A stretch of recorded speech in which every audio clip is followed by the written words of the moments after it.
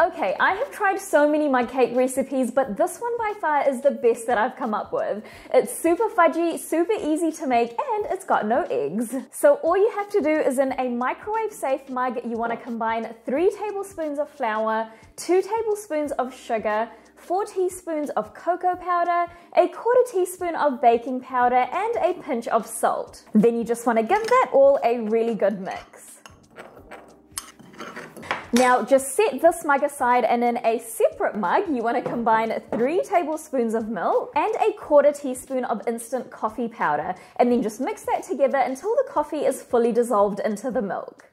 Now you just want to pour your milk coffee mixture into your flour mixture, along with a 1/2 teaspoon of vanilla and 2 tablespoons of vegetable oil. And then you just want to give that a mix until it's just combined. You don't want to overmix it.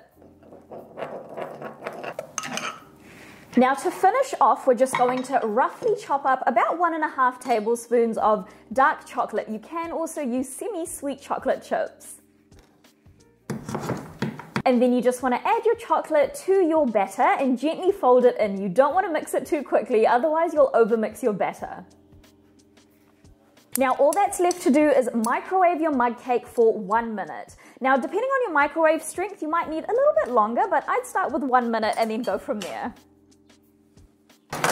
It smells amazing already. Okay, this looks perfect. So this is exactly what your mug cake should look like. Now, if you're not sure whether it's done, just use a cake tester or a thin knife and poke it through the middle of the cake. And if you don't have any wet batter kind of sticking to your knife or your cake tester, then you know that you're done. If it does need just a little bit more, then just pop it back into the microwave for about 10 to 15 seconds and then recheck it. Now, to be a little fancy, I'm just dusting some icing sugar on top of mine, but you can top this with whipped cream, ice cream, whatever you want really. This mug cake is honestly so good. Like, just look at how fudgy and chocolatey that is.